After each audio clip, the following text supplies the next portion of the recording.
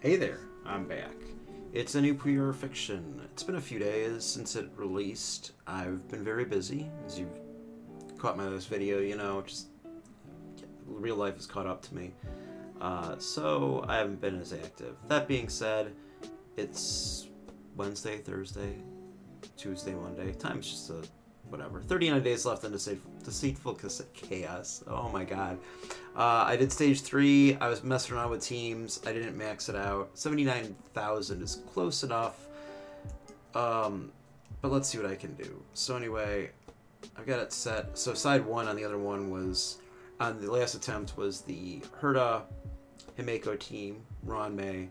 I put Xuan on the bottom, but typically she would be up top here. And then I did this crazy team with Acheron, Pela, Kafka, and support. I don't even know what I'm looking at right now. So on this side, I've got a lot of Ice Break, Quantum, nothing with fire, nothing that makes Himeko, screams to me Himeko. And on this side, I've got Lightning, Fire, Wind, a little bit of Quantum. So this side is the Acheron side. The team I've been running her with is Xuan, Silverwolf, Guinaifen, and Acheron. So that ends up working here. You know what? I'm thinking Memory of Chaos. This is pure fiction. So Guinaifen's fine. Less so Silverwolf. Okay, on this side, I definitely want some big AoEs. I guess I want Herta, I guess I want Kafka. And I want... Well, as we would say, there ain't nothing wrong with Black Swan. So, Black Swan, Kafka... Ruan May... Herta? Is that gonna work? I don't know any sustain. I don't know any support.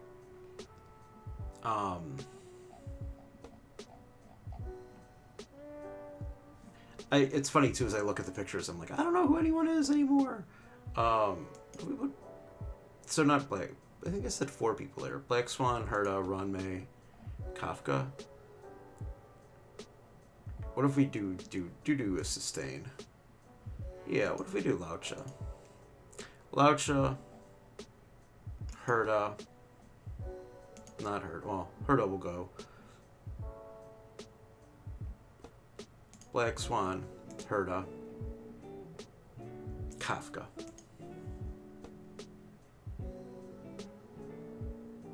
Why not? So that's kind of funny. And on this side, who did I just leave behind out of the dust? I'm sorry, it's late. I normally don't talk this much about this. I was thinking Black Swan over here. That doesn't really get me anything. They've got lightning covered. Black Swan over here works too. What if I put Pela, Clara? What do I do Clara? Everyone's physical weak. So we put Black Swan here, and then we put Clara here. I think they don't even need a support at that point. And then I'm gonna say, well, why am I running Herta? Why don't I just run Pela? At that point, Pela's got AoE. Herta's all AoE. Let's do this. This is gonna be funny. Skill to attack, attunement, shatter.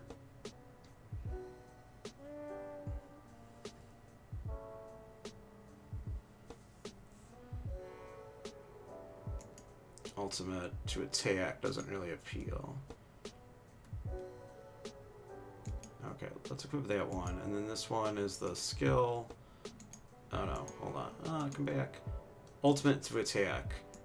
That seems better. Okay, this is where we're at. Sorry that I'm a bit flustered. I have no idea what's going to go on. I don't know if Herta's right here, if it should be Pela. This team seems fine. That's it. I will see you on the other side. Wish me luck.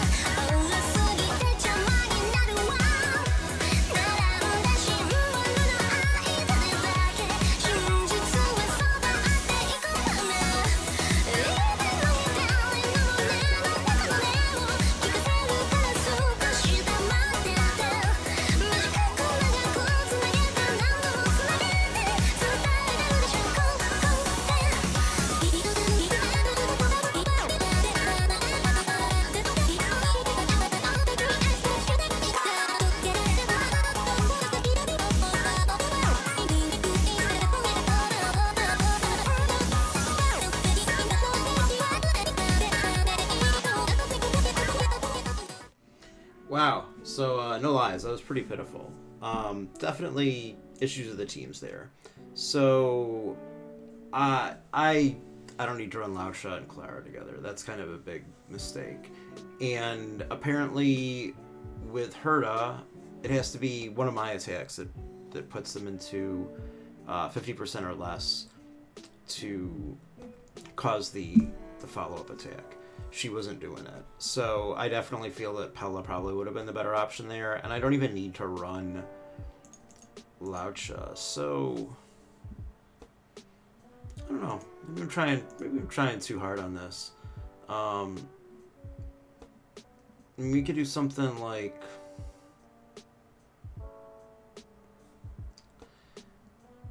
let's do something crazy. Let's just do it again. Let's run it back, because that was pretty miserable.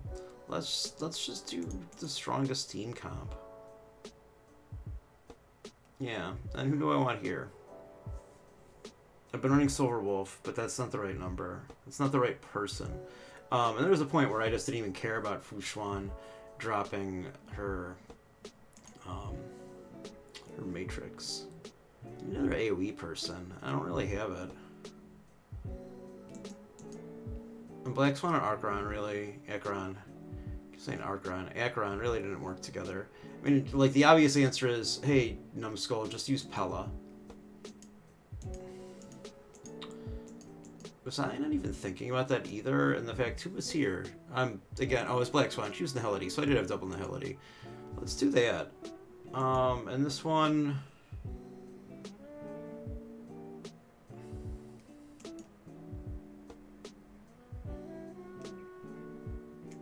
Let's use that. Okay, so this is gonna be take 2. Let's go. See ya again.